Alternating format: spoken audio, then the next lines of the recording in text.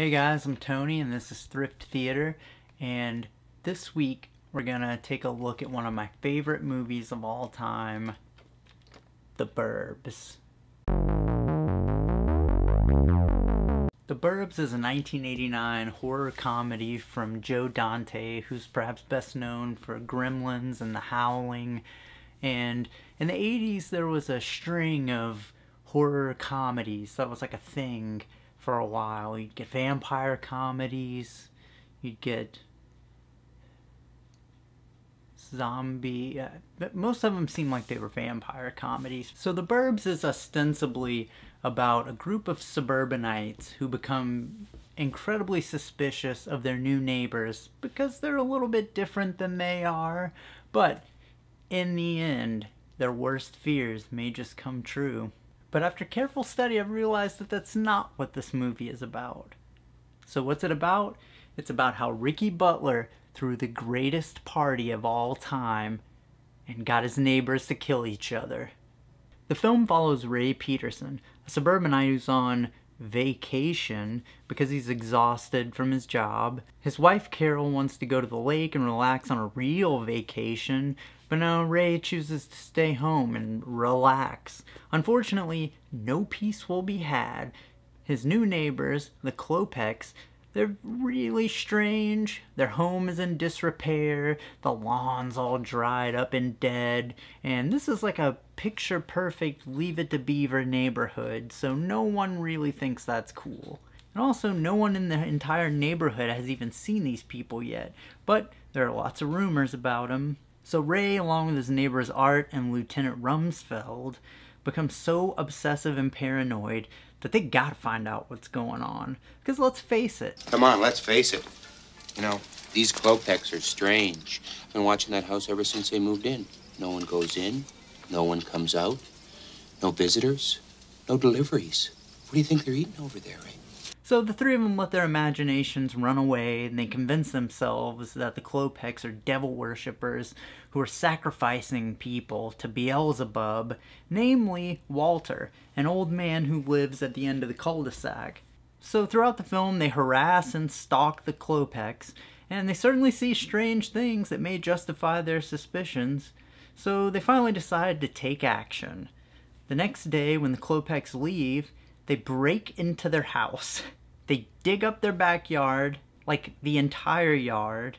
They totally destroy the basement. And they ultimately blow the house up after piercing a gas line while digging a 6-foot deep hole in the basement. Ray is in the basement when the house blows up, but he miraculously survives, having never found any dead bodies in the house before the explosion. But then it turns out that they were right all along. The Klopeks were psychopaths. The Klopeks try to murder Ray, but he prevails against them ultimately, and justice is served. And they're heroes who have protected the neighborhood. Heroic suburbanites. Now that's just like a basic synopsis of the movie that I wanted to run through before we get into it. But like I said, the movie's not really about that. It's about Ricky Butler and how he threw the greatest party of all fucking time. Now, I didn't mention him in the synopsis, but Ricky Butler, played by Corey Feldman, of course, he spends his days painting his house while his parents are out of town until Thursday, and he watches his neighbors as they completely lose their minds and destroy the neighborhood.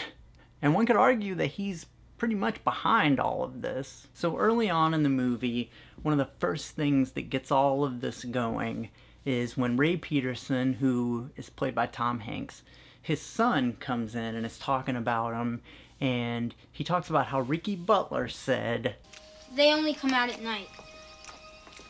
Ricky Butler says that they're nocturnal feeders." Oh, Ricky Butler says. And this is one of the things that really sort of gets the whole thing going. So early on, Ricky Butler is manipulating the situation, molding it like clay. So finally we meet Ricky Butler. He comes outside, painting his house. He just spills fucking paint all over his porch and these giant speakers because he don't give a fuck. He's Ricky Butler. And he's basically like the general of the neighborhood. He cranks his music and he starts the day for everyone. He lets them know what time it is. Time to get the fuck up.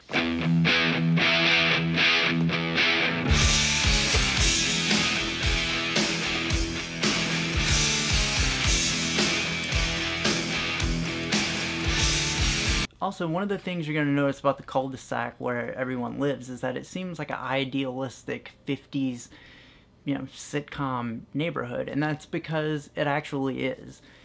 Ricky Butler's house was the Munsters' house. Tom Hanks's house was the Leave It to Beaver house. So Ricky Butler makes crude comments to Lieutenant Rumsfeld's wife right in front of him. Why? Ricky Butler don't give a fuck. Hey, Mrs. Rumsfeld. No tan lines this morning. Looks nice. That kid next door is a meatball. He also laughs at the neighbor and kind of sets up situations and just kind of lights the fuse and lets things happen. That's Ricky Butler's thing. He lights the fuse, steps back, watches everything happen. He doesn't just watch it, he invites everyone to come watch it with him. So, I mean, it's pretty obvious who's running things, right? Ricky Butler. Now, there's a lot of things that kind of support this. There's a scene that was in the work print, which is on the new Scream Factory Blu-ray. And whenever they're going into Walter's house in the actual movie, Rumsfeld comes out and he's sort of like taken a window pane out and snuck in like a soldier. But in the work print, Corey Feldman actually manipulates Rumsfeld into breaking this window. It's beautiful. Why don't you break a window? Don't break the window. Why did you tell him to do that? Because I figured he would. Classic. Classic Ricky. He's also really excited about finding this bloodbath. Yeah, well, if it was a head wound, forget about it. Those things bleed like hell. Would have been over in a matter of minutes. I think I should go upstairs and check this out. I mean, like, maybe the guy's, like, upstairs in a bathtub or something. Cracked his head open. There's, like, blood and stuff everywhere. Just don't touch anything up there, all right? Yes, sir, Mr. Peterson. Obviously, Ricky Butler is metal as fuck. So, Ricky's parents, they're not going to be home until Thursday. He has this girl come over to watch the show. But what about your parents? Well, they're not gonna be home until Thursday. Gail, I swear to God, this is better than anything on television. Why can't we go to a movie? A movie? That's not real. It's the same as television. Trust me. This is real. This is my neighborhood. So first he invites his girlfriend, and then he invites everyone. Now there's another scene where Ricky Butler gets Art to climb a ladder to jump the Klopex fence and get in their backyard to snoop around. Now Art falls off the ladder and is totally winded. And what does Ricky Butler do? Does he help? No. He does this.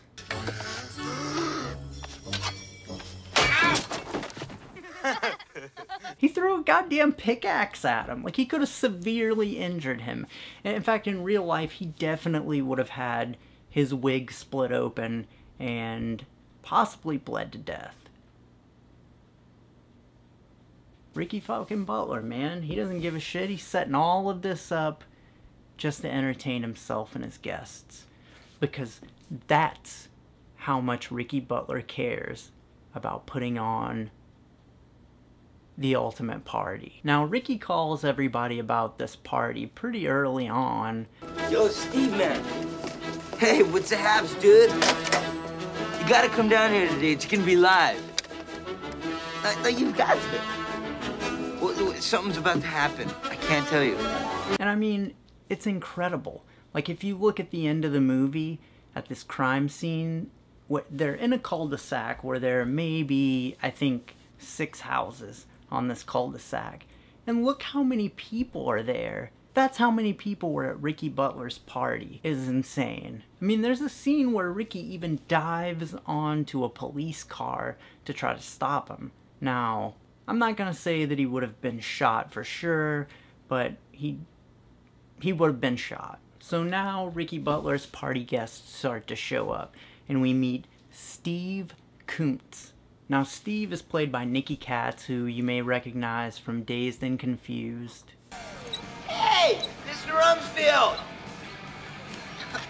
Hey, yo, man. I wanted to introduce you to my friend, this Steve Kuntz. Hey, dude. He's here to watch the show this afternoon. Great. So he's there to watch the show this afternoon. And one thing he keeps telling Rumsfeld, like, you know, can we get hurry? Because I gotta be to work in just a little bit.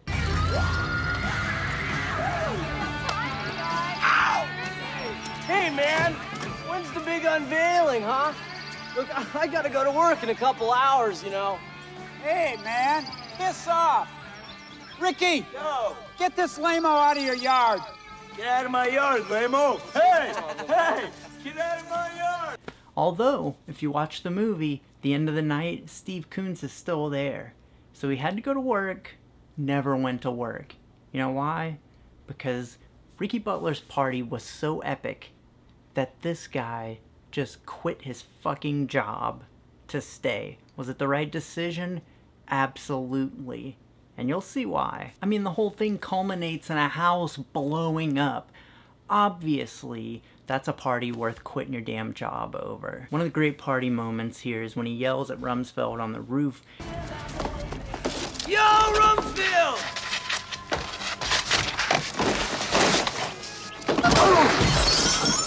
Steve Kuntz just drops this fucking food that he's holding to applause. Everyone's excited. Like, it's starting. At this point, Steve Kuntz has decided beyond shadow of a doubt that he is not going to work because this is not to be missed. And also, just when everybody's, you know, getting bored and hungry, they're gonna go to McD's, Ricky Butler saves the fucking day. Listen, man, we're gonna make a run to McD's. You want a quarter pounder or something? Oh, no way! Hey, wait, you guys can't go now. It's the best part. I called the pizza dude. All right. Called the pizza dude. Turns out, the pizza dude saves the fucking day. Oh, pizza dude!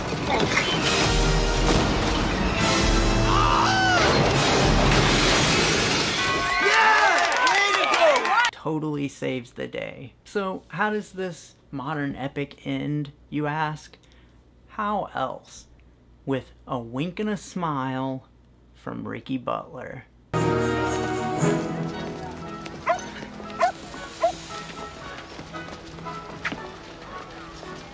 God, I love this street.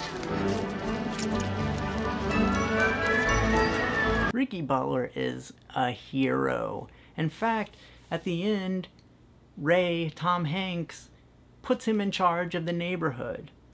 Wish to keep an eye on the neighborhood for me. You betcha, Mr. Peterson. No problem. And the partying didn't stop in front of the camera. It wasn't restricted to that. It extended to behind the scenes. Now, there's several reports from different people involved with the film that Corey Feldman was partying pretty hard. Yeah, he was kind of lost and looking, I think, during that time. There was a lot going on that set, you know, that Joe seemed to never know what he was going to deal with Corey. You know, he had some interesting guest friends that came to the set. Porn stars. There's also an incredible urban legend, stories that Joe Dante and different people have told about Corey Feldman and Michael Jackson's pet monkey, Bubbles. But Corey Feldman addressed this in this interview with Yahoo. Is this true? No, this is Joe Dante's special. This is a Joe Dante special? Yes. You know what the rumor is? Yeah, that I had Bubbles, in the, Michael Jackson's pet monkey, visit you on he was set. throwing feces around everywhere or something like that. Over your trailer, I think, is how the story goes. No. This is false. No. The guy who played my neighbor, okay, Now, I don't know if you'll remember this, but I had, okay, so it was me and my gang of friends that I was, like, introducing everybody to and having them come over to, like, watch the neighborhood like it was a show, and that was kind of the whole basis and premise of my character and my involvement with the street. So the guy that first comes over, he's got this, like, big bouffant kind of crazy hairdo, and he looks like, you know, an 80s Hesher rock kid. This kid, in real life, his name was Nick, he had a pet spider monkey. And I was like, oh my God, I love monkeys. I would love to have my own monkey. I want a monkey. And he was like, dude, I'm going to be honest with you. They're a pain in the ass. And I was like, what do you mean? It's a monkey. They're adorable. He's like, yes, it's adorable, but they fly all over your house. They pull your hair. They break everything. They defecate all over the place. Defecate and throw it on the wall. Yeah. You know, he's telling me about all this stuff, and I'm like, oh, man, maybe I don't want a monkey. So to prove it to me, he brought the monkey down to the set a few times. Yeah. So I'm thinking Joe is mixing up the fact that, you know, this kid who was one of the actors in the movie had a pet spider monkey that he brought down to the set a few times. And I think in Joe's mind, because he knew I was so kind of fascinated with Michael during Gremlins, and then later became friends with Michael during Goonies, and, you know, and then it was like, okay, a couple years later. So he probably thought it was Michael's monkey, maybe. He also claims that all he was doing on set at the time was smoking weed, and people could smell the weed outside of his trailer, so they became concerned. But he says that at some point during filming, Joe Dante and Carrie Fisher actually took him aside and gave him an intervention about how he needed to, you know, knock off the drugs because they were gonna take him over the edge. That's right, also, Carrie Fisher is in this. Princess fucking Leia is married to Forrest Gump in this movie. That's right. So let's talk about Lieutenant Rumsfeld for a minute. He's a soldier who cannot wait to break out his toys and engage in some espionage. I'm talking like infrared scopes, weapons, animal crackers. And not those like shitty animal crackers. I'm talking the soft Barnum's animal crackers that come in the little box with string on it. Now, this is something that most people probably won't catch, but it's one of the funniest things about the movie to me. It's like a tiny detail. Rumsfeld is a lieutenant. They refer to him as a lieutenant. Now, a lieutenant is the lowest rank for an officer that you can be in the military. From his behavior in the movie, you would think, oh, you know, he retired, he spent an entire career in the military, but no. I mean, if he got out as a lieutenant, then that means he only could have spent like 4 or 5 years in there. There are lots of things he does, like when he breaks into Walter's house, he has this thing where he says, How did you get in there? A soldier's way. Saves the day. He talks about Southeast Asia, which I guess could be Vietnam or Korea. In Southeast Asia, we call this type of thing bad karma. And at one point, when he's gonna snap one of the Klopek's neck, he says that he was 18 months in the bush. Don't you make a move, Sonny. I was 18 months in the bush and I could snap your neck in a heartbeat. So that's, you know, if he's telling the truth, that's 1.5 years of frontline combat, supposedly. Although, traditionally, officers aren't on the front lines of combat. I mean, in Vietnam, I'm not going to say never, but officers are sort of like the managers and the supervisors, you know. They're not out there doing the work. They're watching and telling other people to do the work. But, you know, either way, that's just something that I think is really funny about the movie that I never hear anyone mention. But if you look at other little things, like at the beginning, he raises his flag in the morning, but instead of, you know, he doesn't have the rope to raise the flag, he's got a push button flag raiser. So it's all about convenience with him, which, I mean, is that really a soldier's way? And towards the end, when they're going to break into the house, he has this radio, and he's talking about how he can raise the power company and the police channels on that. You know, I can raise all the police channels and the power company channels on this baby. Although he doesn't, and as the police show up at the end, he didn't know because he wasn't even listening. It's another one of those things. He has all these toys that he just has, but has no intention of using. It's like how I buy Magic the Gathering cards, but I don't play Magic the Gathering. I just have the cards. It's sort of the same thing. Or not. So there's just all of this like pointless preparation that he has. So at the beginning, when we meet Tom Hanks, we see that he's on vacation, and as Carrie Fisher puts it, he's in rough shape. One of the deleted plot points of the movie was that Tom Hanks wasn't actually on vacation. He had actually been fired from his job, and he was afraid to tell his wife. So he was on vacation. There's actually a line early on that sort of supports this. Look at you. You're going to sit around the house all week doing nothing, get bored out of your mind, and go back to work in worse shape than you are now. No, I'm not.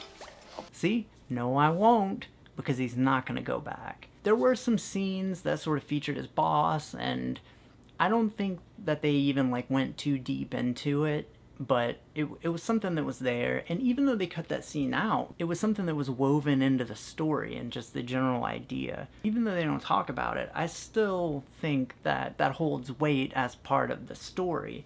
It reminds me of this Ernest Hemingway idea where he talked about writing as being an iceberg. And 90% of what the story is buried underneath the water. Things that you're never gonna know. Personal things about the character that you need to know as a writer to be able to write the character. But that doesn't mean that all of those things are gonna make it into the story. His birthday, his, biography, things like that. But you need to know it because you have to know the character. So only 10% of the glacier is showing, and that's the actual story. So if you think about that, then him being fired is part of the story. It's just the 90% of the iceberg that's buried, and it's still kind of alluded to in the movie, so there's some semblance of it there. Now at the beginning, Carrie Fisher has a line. Well, I think it's time that we all stop acting like kindergartners. Don't you, Ray? Yes, Carol. Now, before somebody falls off a roof or sets themselves on fire, I think we should go over there, knock on their door, and invite ourselves in for a nice neighborly chat. And it's really hilarious because by the end of the movie, both of these things have happened. And I mean, the whole movie takes place in less than a week. So in about 2 or 3 days, they go totally off the rails and blow a fucking house up. Now, there were several deleted endings to the movie. It became clear that you couldn't make this movie and kill off Tom Hanks because he's the star. He's got to live. There was another deleted ending idea that I've read about before where the Klopeks weren't murderers at the end. They were innocent. So basically, Tom Hanks and the other neighbors broke in, blew the house up for no reason. But, Tom Hanks is in it, you have to have a happy ending. The Klopeks try to murder Ray, and they confess to him that they actually killed the people who owned the house that they live in. Tom Hanks gets him after the pizza dude saves the fucking day. Tom Hanks gets him with a citizen's arrest, and they save the day. I mean, Geraldo Rivera's coming, Geraldo Rivera's coming. He's gonna excavate the basement of the Klopeks. It's gonna be broadcast on satellite all over the world, live! There's this scene where they're going through the garbage, and they throw it out in the street. And this is one of the greatest, continuity things in a movie that I've ever noticed. If you pay attention, at the end of the movie, from that point on, the trash stays in the street. No one picks it up. And even at the very end of the movie, it's still there. And that's such a beautiful continuity touch that most people would have forgotten about. I think the message to psychos, fanatics, murderers, nutcases all over the world is do not mess with suburbanites because, frankly, we're just not going to take it anymore. You know, we're not going to be content to look after our lawns and wax our cars, paint our houses. We're out to get them, Don. We are out to get them. And that's, you know, the thing, is that they're out to get the people who don't belong. And by having them actually be bad guys at the end, it changes the whole, like, dichotomy of the situation. Because if they had been innocent and the whole movie is just about how the neighbors, the suburbanites, are the true psychos who just break into the house and blow it up, personally, I think that would have been a much more satisfying ending. But, you know, can't have Tom Hanks do that. He's a big star. You know, I think 3 or 4 years later, he started winning Academy Awards, and, you know, you can't kill him, you can't have him be a psychopath. So the movie is, of course, about Ricky Butler throwing the greatest party of all time by manipulating his neighbors into getting more and more paranoid and crazy about this until they blow the house up. But it's also about how the suburbanites are psychos who can't stand anyone different than them in their little bubble. You know, the ending that they went with ultimately justified them in their actions, but they still broke into this house and blew it up without any evidence, having not found any dead bodies. And they didn't find out that they were right until afterwards. And in the end, when we finally find out that the Klopeks are indeed guilty, how do we find out? It's because Ricky Butler finds a trunk full of skeletal remains. And look how excited he is about it. I mean, that's metal as fuck. It's just a movie about how Ricky Butler threw the greatest fucking party of all time.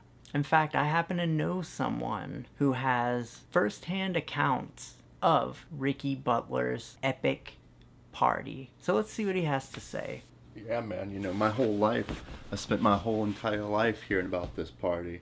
You know, nothing ever compared to that for him. I mean, no matter how hard I tried at soccer, at playing the guitar, nothing I could do ever would lend to him, giving him anything else to hold on to other than that party at Ricky's house. And I mean, understandably, because that was the greatest party of all time. And I'll tell you why.